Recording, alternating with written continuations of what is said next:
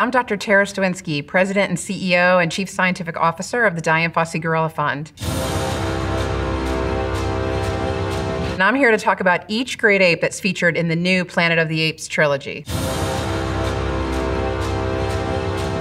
What a lot of people don't realize is that humans are considered great apes as well. Great apes are a group of animals called hominids. There's actually 8 species, but you might be familiar with the 4 most common types, which are chimpanzees, gorillas, orangutans, and bonobos. Chimpanzees. Chimpanzees are the most featured ape in the Planet of the Apes trilogy. Although Caesar is shown to be a pet in the movie, chimpanzees and actually all primates do not make good pets. For a chimpanzee to be a pet, it has to be taken away from its mother at quite a young age. And mother-infant bonds in chimpanzees and all the great apes, just like in humans, are incredibly strong. So that's a very traumatic experience for a young chimpanzee. Chimpanzees communicate with each other using a variety of both gestural and vocal communication, the same way we do. And they have a pant hoot, which is a very loud sound that they make when they're excited, maybe when they find a good food or if they hear other chimpanzees in the region.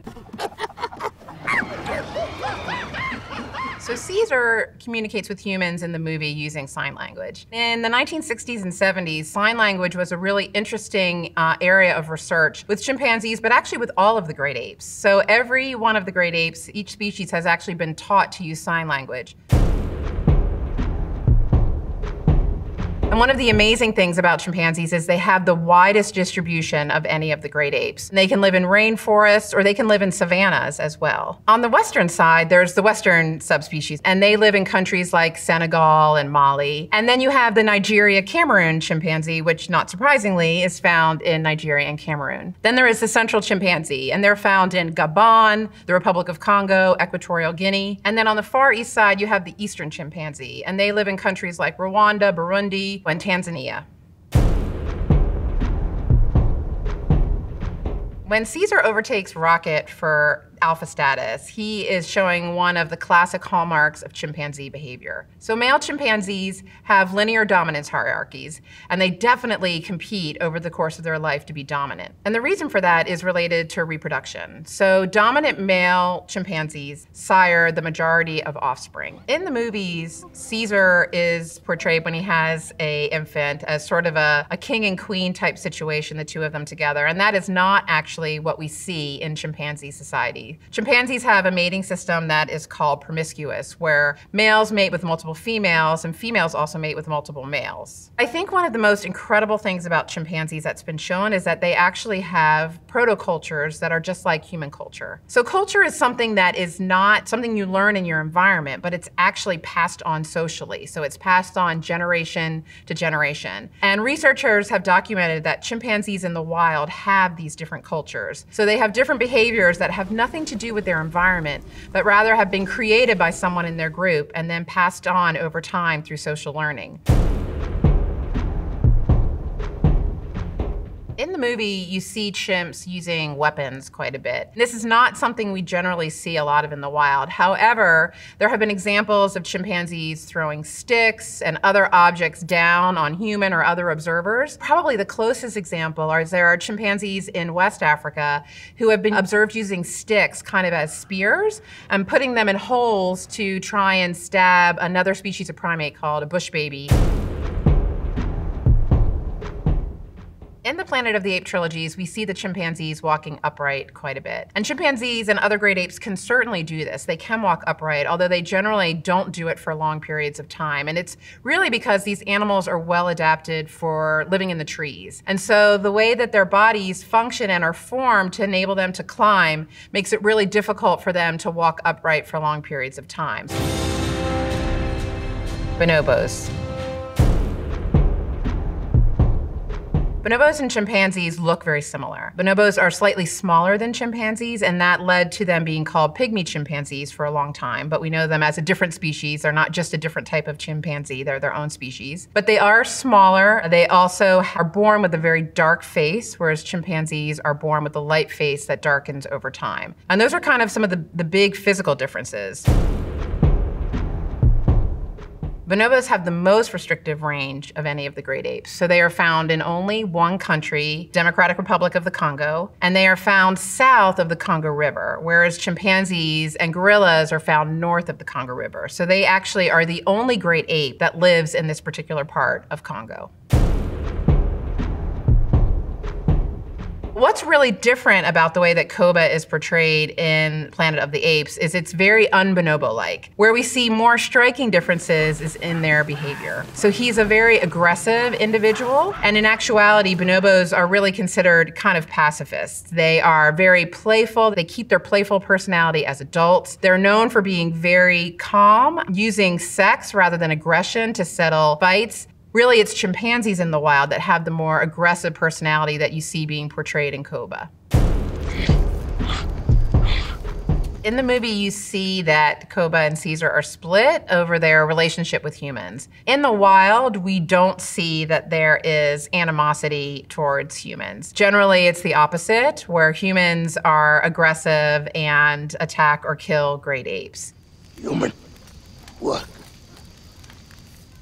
Human work. What we do see, though, is animosity within a species. Bonobos are actually the only species where that hasn't been observed. Actually, when groups come together, they can be quite friendly. Now, what has happened in some places, particularly with chimpanzees, is that where human communities and chimpanzee communities have come close together, so for example, where humans have deforested areas and chimpanzees are left in small little isolated forest patches, we have seen chimpanzees attack humans. And I think it's not an animosity thing that they're actually viewing humans as a source of prey. And actually, just recently, there was the first ever recorded sighting of chimpanzees killing a gorilla. Even after 50+ years of watching these animals in the wild, it was just observed for the first time earlier this year. Gorillas. In the movie, the gorillas are really portrayed as the guards, and I think a lot of that is just a result of their sheer size. Gorillas are amazing. They are the world's largest primate. They start at 4 pounds at birth, and males can grow to be 400 pounds. There's 4 types of gorillas in total, and only one of those 4 are found in zoos. And in West Africa, there are 2 subspecies. There's the Cross River gorilla, and then there's the Western lowland gorilla, and that's the type of gorilla you can see in a zoo. There's a big area in the central part of Africa where you don't find gorillas at all. That's where you find the bonobos. In Eastern Africa, there are another 2 species. They're the mountain gorillas, and they're the gorillas that were made famous by Dian Fossey and are featured in the movies Gorillas in the Mist. And then there's one called the Growers gorillas. And like bonobos, they are only found in the Democratic Republic of Congo.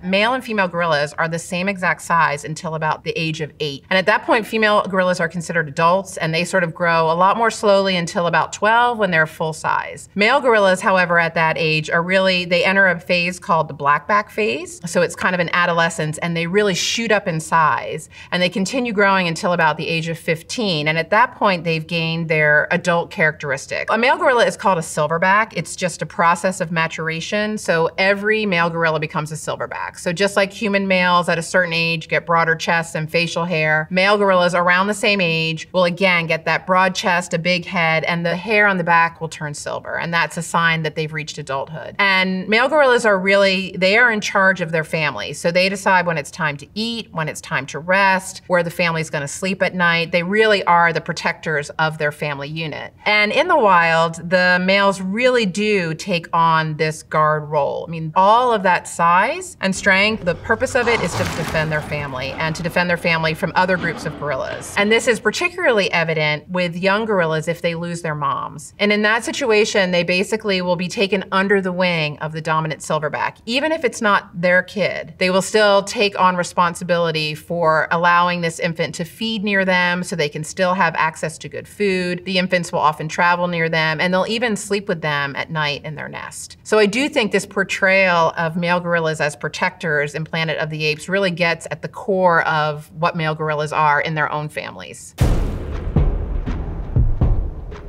A couple of cool things about gorillas. When Dian Fossey started her pioneering work to study them 54 years ago, the common perception of gorillas were King Kong, ferocious beast. And when she studied them and got to know them as individuals and got to see their family social structure, she really changed the narrative. And so gorillas are actually known as now as gentle giants. Gorillas are strict vegetarians, so don't ever let anyone tell you you can't get big and strong just by eating your vegetables.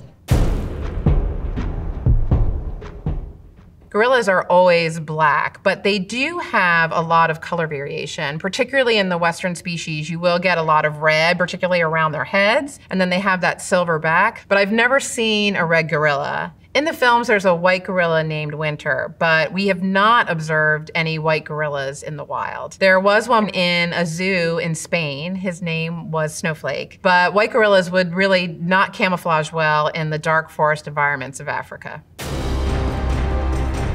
Orangutans.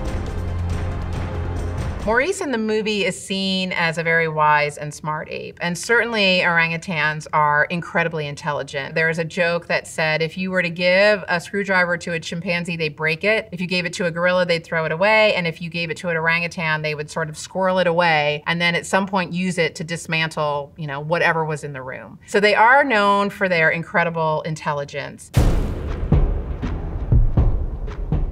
Orangutans are the only great ape found in Asia. So they live on the islands of Borneo and Sumatra. Orangutans are divided into 3 species. Up until recently, actually 2 were only recognized, the Bornean and the Sumatran. And then in 2017, the Tapanuli orangutan was also described. They are a beautiful red color and have incredibly long arms. That really is because of the particular niche that they fill. So they are the most frugivorous of all the apes, meaning they rely a lot on fruit. This part of their diet makes it hard for them to live in social groups. So you can imagine if you're a 200-pound male orangutan and you need to find enough food to eat and you come across a food tree, if there's 12 other orangutans in that fruit tree, that fruit's gonna be gone pretty quickly. And as a result, they spend a lot of time high up in the trees. And so these long arms enable them to kind of move from branch to branch and span across these treetops as they move through the forest looking for food. So orangutans actually are primarily solitary, whereas the African great apes live in social groups. Orangutans spend most of their lives as solitary individuals. And the males in particular have this really unique look. So they have what are called flanges around their face. So these cheek pads around their face. It's one of their secondary sexual characteristics. And they emit these very loud long calls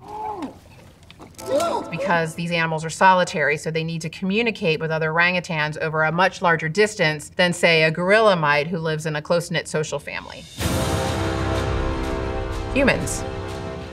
A lot of people don't realize, but humans are also considered a great ape. So they're kind of the 5th type of great ape. In the movie, we see complex relationships between humans and great apes. And I think the same exists, in real life. Unfortunately, for great apes, humans are really their greatest threat, whether it be through habitat destruction, through poaching, climate change. We are unfortunately pushing great ape populations to the brink of extinction. But I think one of the reasons that these movies resonate so much with people is because we see so much of ourselves in great apes. They share the same emotions as us. They share the same kinds of relationships that we do. And so my hope is when people see movies like Planet of the Apes, they recognize kind of the common humanity that we have with our closest relatives, and that makes people interested in preserving them in the wild, that these aren't going to be just animals that we might see in a zoo or in a movie, but that these animals will retain their incredible cultures and social lives in the wild as well. Ape!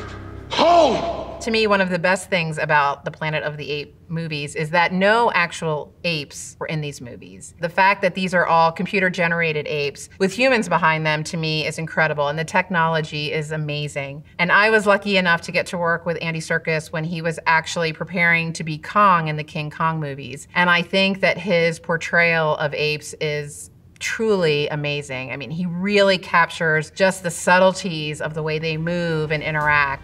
Great apes are so much like us. Like us, they have friends and enemies. Like us, they have emotions.